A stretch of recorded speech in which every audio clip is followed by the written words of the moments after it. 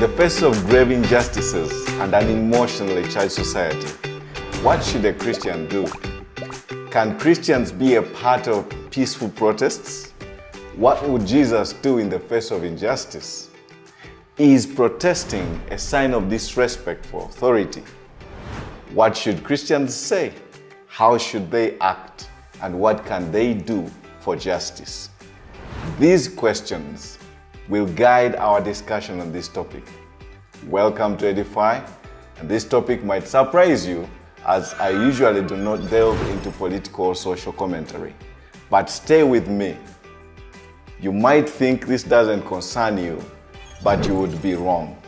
The subject of protests is more relevant to you than you might realize.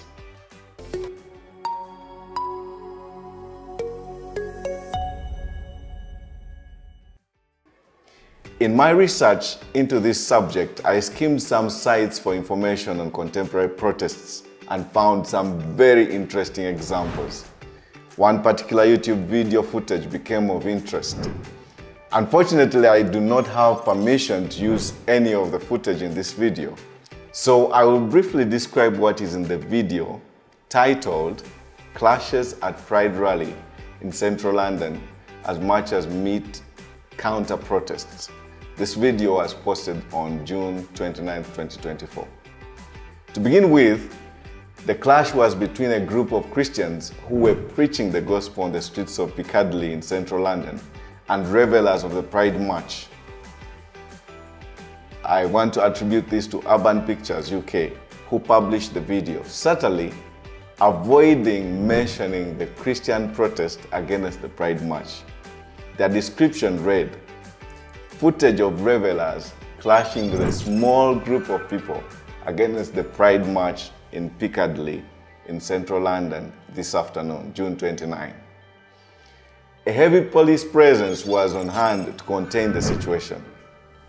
This subtle wording clearly shows how the subject of protests and Christianity are often avoided. Well, this directly thrusts us into the deep end of our discussion. Our society's perception of a Christian asserting their beliefs are often misinterpreted as forcing their beliefs upon others. Like in this clip, Christian protesters blocked from marching up Youngest Street. You can hear one protester say, "Christians do not intimidate. Christians do not harass. You are not Christians." In reality, Christians were simply occupying the same space that the other party was protesting on. One group thought they have the right to protest, while Christians were not expected to stand up for their rights. On the other hand, I have heard political activists and protesters against injustices castigate Christians and other religious leaders for remaining silent and not joining in protests. In this clip, a young man from Kenya lashes out against the church for endorsing a government widely viewed as one implementing unjust policies against citizens. He is heard saying the church would be the next target for the Gen Z protesters. Tukimaliza kureject hii finance bill and tutoe government, the next victim that you're going to deal with is the church. This dilemma is not one I can possibly address in one episode of Edify. But in this episode, I will attempt to answer the question, should Christians protest for justice?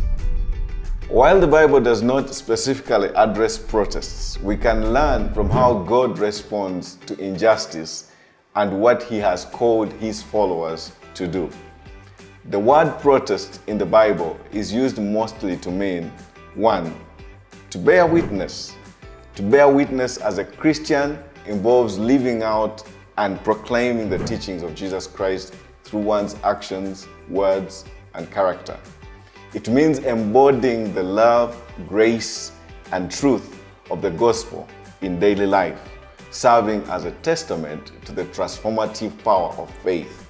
This witness is not confined to words alone, but extends to acts of kindness, justice, and compassion, reflecting the values of the kingdom of God. Bearing witness includes sharing personal experiences of God's work in one's life, offering hope, and encouraging others.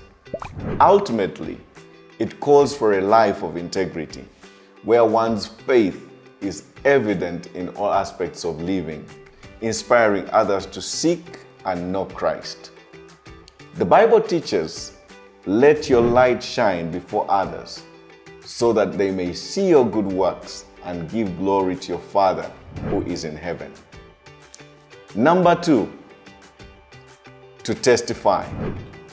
Christians can share their personal experiences of God's justice and peace during protests, demonstrating how their faith informs their stance. In whatever you do, in word or deed, do everything in the name of the Lord Jesus Christ. In testimony, be it in a protest, must be all about Christ. Number 3, protest means warn. Christians can warn against actions and attitudes that perpetuate injustice, reminding others of the biblical call to love and justice. Number 4, protest means to exhort or admonish. Christians can exhort protesters and authorities alike to pursue peace and reconciliation, encouraging non-violence and understanding. If we must stir anything up, let us consider how to stir up one another to love and to good works. Number 5, it means to charge or to give warning. Christians can charge others to uphold righteousness and truth, warning of the moral and spiritual consequences of injustice. The question every Christian should ask before deciding to involve themselves in any kind of protest is whether their involvement has a bearing on the kingdom of God or not. Does protesting have any impact on the eternal destinies of souls? The Christian's primary call is to bear witness for Christ and to proclaim the gospel of the kingdom.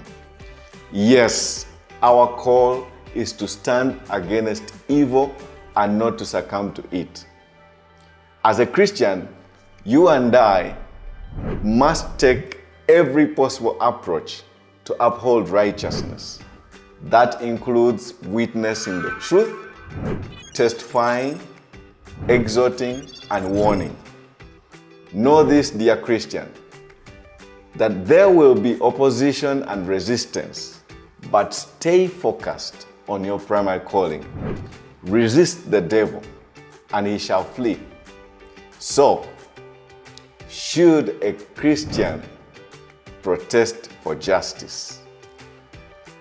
The answer lies in understanding our role as witnesses of Christ's love, justice, and truth.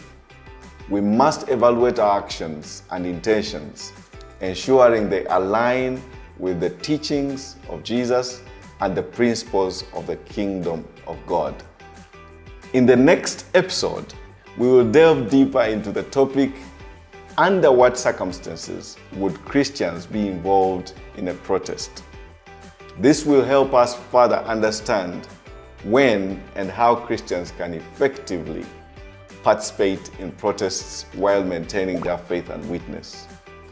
Thank you for watching. If you found this discussion insightful, please like, share, and engage with us in the comments.